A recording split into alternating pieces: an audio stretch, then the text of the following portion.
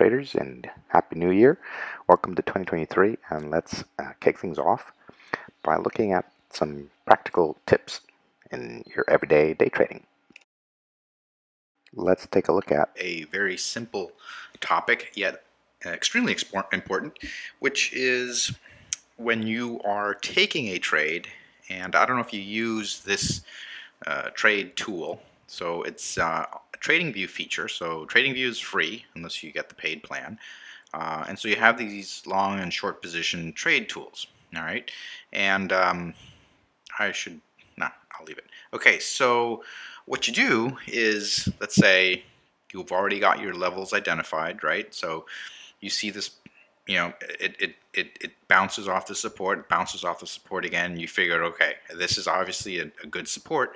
So what I'll do here, and let's imagine that this isn't here. So you come over here to your short position, right? Because you're going to go short. Because what are you expecting? You're expecting this to be, it was tested once, tested twice. And if it's tested a third time and it breaks, then it's probably going to go down. So you just click on that, and because it's a short position, it gives you the red to the top, which is going to be your stop loss level, and it gives you the target to the bottom in green. All right, so what do you do? All right, well, this is the level that has been identified. This is the one that you identified as possible support to be broken. So bounce once, bounce twice, test the third time. If it breaks, it's going to go down. Remember, you don't know anything over here, so what you're probably looking at is this level right here. Let's just adjust this. Okay, that is probably going to be your next support level. Okay, so you would adjust your target tool to that support level right there, and you would obviously adjust your stop loss. Now, this is where the whole risk and reward slash risk management kind of thing comes in. It gives you your risk reward ratio right here. It's 1.11. So okay, fine. So it's like 1. All right. So do you want to risk 1 to make 1? That might sound fine. Some people probably want to take advantage of a bigger reward and a smaller loss, or risk. So you would look. Now remember, we're at around this level here. We don't know what's going to happen. So let's actually shift this over. All right, so the market is about to open here on this day. So you're thinking, all right, well, if this thing breaks below this level, it's definitely going to go to at least this level. More than likely, it's going to go to that next.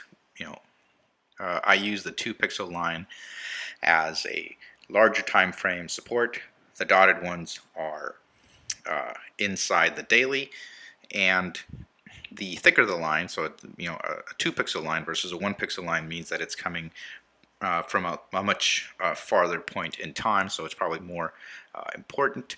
So what we want to do is, okay, if it breaks this level, so what are the levels above this level, okay, that we can currently see, given this scenario here, okay, that this might go over and hit, some sort of resistance.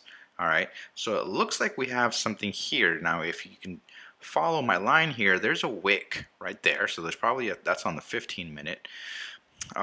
There seems to be some bouncing around this area right there. Another a couple of wicks here, which seems to have bounced off of that level, and so is this one. And some goofing around going on here after hours as well as pre-market. All right, so this actually, it doesn't look like too bad a level. So let's go ahead and say, okay, I want to be a little bit more conservative. Right now it's 1.4. All right, so let's bring this down a little bit to something more in that range. All right, and that gives us 2.16. All right, so the whole idea is you want to be able to take advantage of a large reward and a small risk. All right, so what is it that you're saying here? Well, you're saying that your risk is going to be smaller than your reward. Now, why is this so important? Why did I want to bring this point up? Is because a lot of times we will get out of a trade early. Let's say somewhere in here. Let's say, let's say that this level was actually down here. Okay. Now look at that. The risk reward just went up to 3.2. All right, and what we're saying is that we're basically making, 3 times as much. We could make 3 times as much as we are risking. The thing is, once you set this trade plan in motion, you want to make sure that you get enough reward for what you have already risked. All right, now what does that mean? That means that if this thing, look at how price action breaks into here, okay, and let me get out of here so I can, yeah, there, okay, then it goes to, whatever, this 379, maybe something like that, and then let's say that you get into this trade. Let's actually switch over to the 5-minute to get a closer look at that. All right, so there it is. Oh, no, here it is. Okay, so at this point in time, it breaks and it closes below your entry level. So let's say that you get in right around here. Okay, this thing comes down, okay, and it hits this level, which you have marked on your chart, and it starts to go back up. Now at this point, what have you made? So let's take a look. At that point, if you mark it there, you've made 1.7. All right, that's your reward given the risk level given by the stop loss that you have chosen. Now that might seem fine if you want to get out, okay? But remember, if your original plan was down here, where it was 2.6, then you want to wait for this thing to go lower so that it actually, let's say that 2 is your threshold for risk reward, then you want to make sure that you at least reach your reward because you've already risked this. All right. What happens is if you start getting out of your trades too early, then what's going to happen is you've already risked, this much. If you get out of this trade here just because it bounced and started going back up, well then at this level, your risk and reward is actually 1. Okay, so you haven't gotten your full reward based on the risk that you have already taken.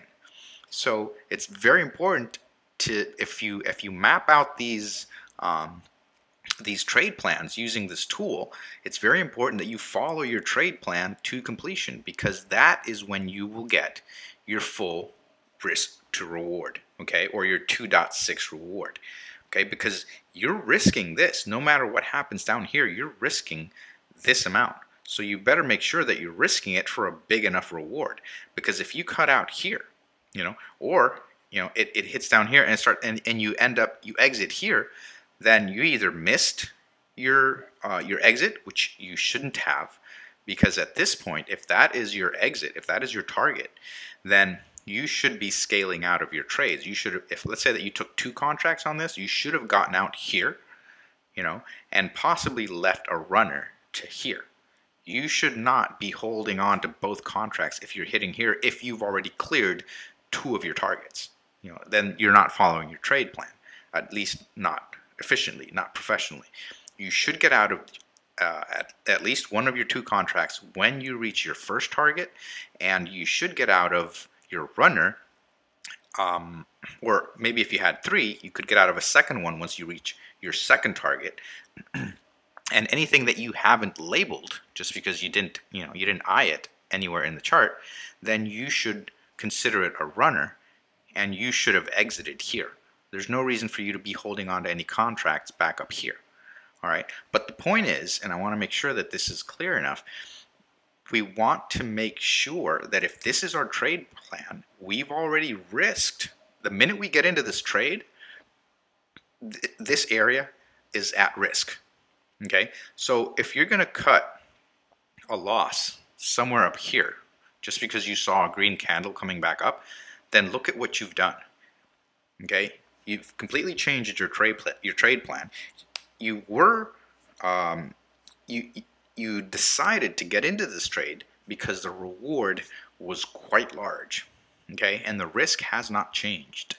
So this means that now, even though you risk this, because you risk it the minute you get into this trade, then your reward has shrunk quite a bit.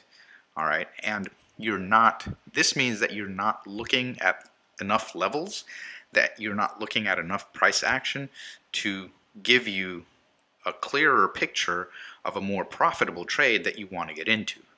Because again, if you do a 2-to-1 risk reward and you take 3 of these trades and you only make, let's say that you lose one of them, all right, so you lose one, this goes, you know, against you, and then in the next one you only make, I don't know, you know, 20%, 30%, then this area here is going to be so much larger than 2 of these green areas, all right? So you lost one red area, all right, and you profited one green area, or 2 green areas, because you profited on 2 of your 3 trades. But because you did not follow the trade plan properly, because you didn't set up your risk reward properly, you ended up losing more than, you ended up losing more than you ended up winning, even though you won 2 times out of 3. All right, so just make sure that when you put these trades, use this tool. This is a very handy tool. Make sure that when you follow this, that you, that when you set this up, that you actually follow it to completion. All right, and the other thing, just because we are actually doing quite well with time, which I usually don't do, the other thing that I wanted to make sure that I covered is this. This is a 3, let me see, this is on the 5-minute. Let me go back to the, let me see the daily. No, not the daily. Let's go to the 1 hour. Okay, that's a lot better. All right, now look at this. I'm looking at this one here. I'm not looking at, let me actually erase this. I'll put that back in later. Okay, so this has basically rocketed from 370 something to 380 something. All right, so this is looking like it is overextended. If you zoom out, you will see that there is this downtrending line up here, up above, where it might hit and start to reverse. Okay, and now look at this. If we set up this trade tool for short position, the risk reward ratio here is 351. Okay, that means it's quite a large ratio. I mean, it's you know, you're risking 1 to make 3 or so, right? 3.5 or so. Okay, so that's actually quite good. But it is also on a 1 hour time frame. Okay, so when you go down to the 15-minute, if you take a look at this, and this happened to me today, I actually got out of this trade. Okay, this is where I got in at 383. All right, and the stop loss was 383.89, right up here. Okay, as you can see, that's where you can see that level on that trade tool. Now, if I go down to the 15-minute or the 5-minute, let me see if I can zoom in here. Okay, then again, this is a good 351 risk reward. Okay, but I set this up looking at my 1 hour or even my daily. All right, that's a much larger time frame. Okay, so what does that mean? It's important to keep time frames in mind, because if you set up this tool looking at the 1 hour or even the 4 hour daily time frames, then you are expecting this thing to reach your target on a 1 or 4 hour or daily price chart. Okay, it's going to do a lot of different things in between. So if you zoom in to the 5-minute, then you're going to see that I got into this trade. I'm not sure if this is the exact time, but let's say that that's the time that I got, which is about halfway through the trading day. Look at how high this thing went. Okay, and that was, if this was 5-minute, which it is, that's 1, 2, 3, 4, 5, 6, 7, 8, 9, 10, 11, 12, 13. Let's say that's like 14 candles. Let's say it's 10 candles, just for the easy math. So that's 15 minutes. That's about an hour, 15, maybe an hour and a half worth of trading day here, right here. Okay, so this went against me, and it actually popped up above my stop loss level right there. Okay, you can see it. It closed above, and then it started going back down, and it still closed above. All right. So this, I think this is where I actually got out of the trade. Okay, I got out for a small loss because I was following my trade plan. That's a good thing. Don't misinterpret what I'm saying. But what I'm also trying to add to that is that you might get stopped out if you looked at this and developed this 3.51 trade plan on a daily or an hourly chart, and then you followed it up on a 5-minute. Because on the 5-minute, it's going to do a lot of this, all right? But eventually, it's going to come tumbling down as it did, right? So I would have actually profited on this trade if I would have waited till the last minute down here, right? Okay, because I looked at it on an hourly time frame, and here these 15 candles, when you're in the trade, you start to worry, you start to get anxious. You're saying to yourself, this thing is going completely against me, all right? But if you look at it, let's just zoom out into the 15-minute. Okay, this is where I got in. All right, then it's only 4 candles out of which, you see, 1, 2, 3 are green, and the third one is not even that convincing because it's got a wick to the upside, not to mention the first one. And then the fourth one is red, and it's definitely negative. It's definitely bearish.